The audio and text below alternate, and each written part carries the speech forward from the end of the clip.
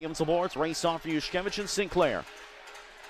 In the corner against Kozerev and Sinclair. Runny cuts in as well. Zhukov looks for the puck, but taken down low by a Birmingham skater. Back here, and they score.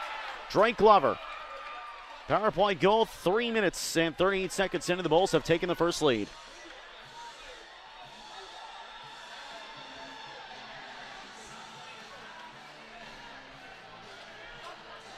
So Glover had the game-winning goal last night, gets the first goal tonight, able to sneak it underneath Cole Cece, walking in from the far circle.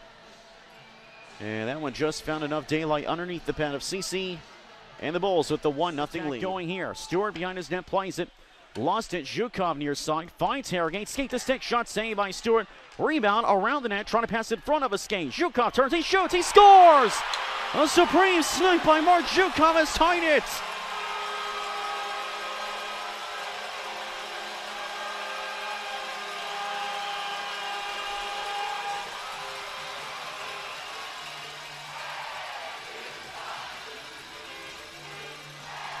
Zhukov has had some great looks here in this game. Finally connects with an absolute laser beam. This one at even strength after 2 big penalty kills. And Evansville has tied it at 1. That certainly changes the complexion of things here in the second period. Set up for Harrogate. He shoots, it's blocked. Now for Hobbs. Behind the nets. Harrogate from the near points. On for Runny, 23 to go on the power play. Shot, scores! They score! The Bolts have won it in overtime and send the series back to Birmingham.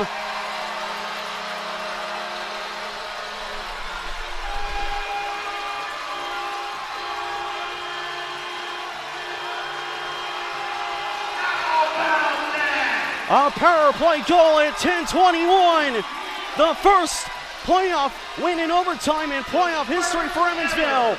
Chase Runny with a shot. And the Bolts have won it 2-1. Holy hell, the Bolts have done it.